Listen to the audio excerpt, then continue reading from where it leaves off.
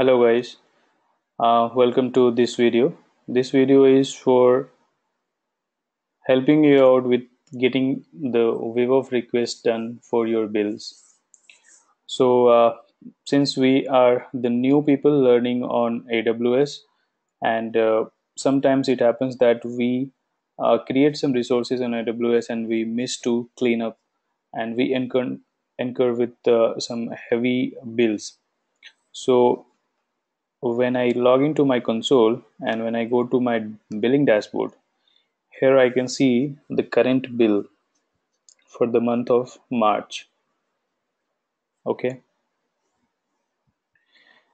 and you can see here that $10.96 is the current charges. And if I want to get the detail of uh, for which resources and for which services I am getting charged for, I can just click on this bills.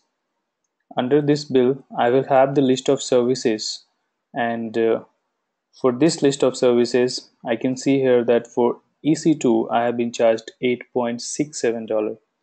So I can drill down this and get to the specific region where I have been charged. I can see that in Mumbai, I have been charged $7.32, and in for North Virginia, I have been charged $1.35. Now, if I want to check that for what all resources I have been charged in Asia Pacific Mumbai region, I can just drill down this, and from here you can see that I have been charged for on-demand Linux T2 small instance. So by this, you can go to the specific resource of a specific service in a specific region to see that for what resource you are getting charged and what are their charging parameters.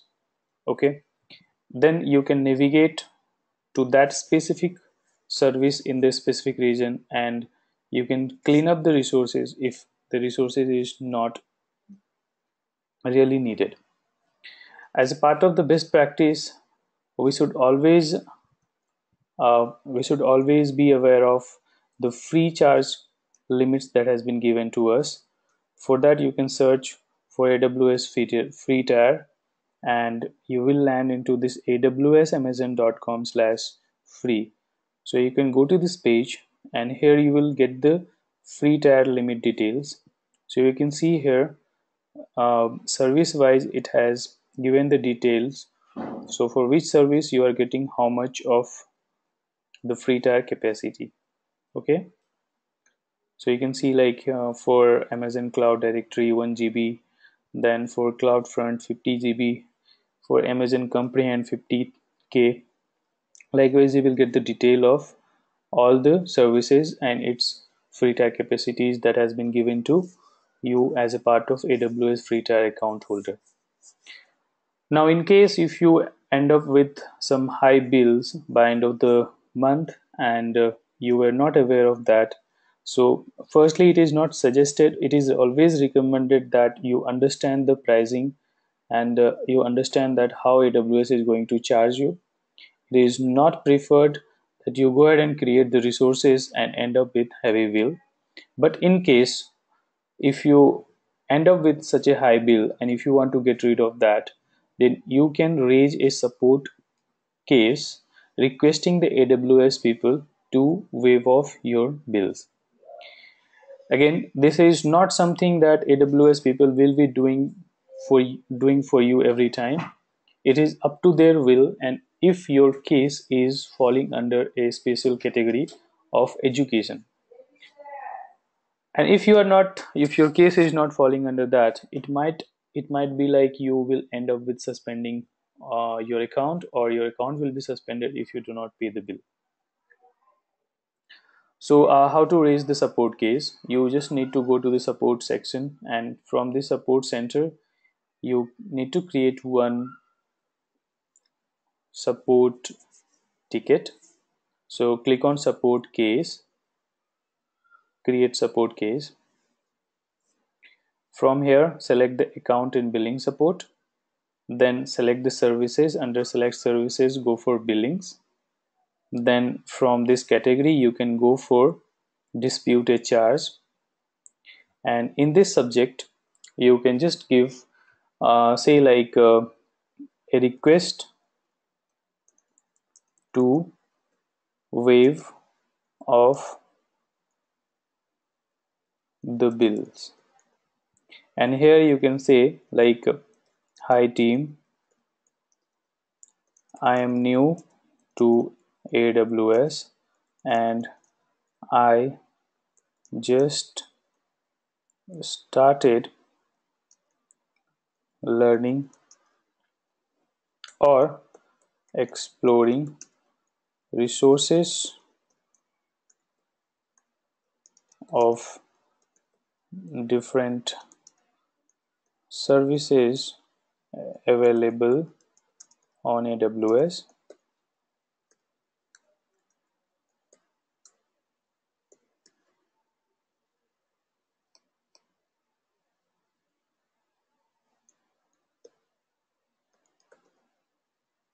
Then say that since I am not aware of the charges for the usage of resources, and and I am still under learning of services, uh, I would request to waive off the bills since I cannot afford to pay now.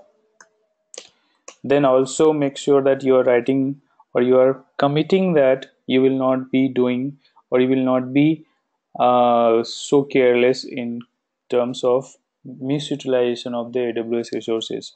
So write down saying I will make sure that I am utilizing the services and its resources judiciously in future.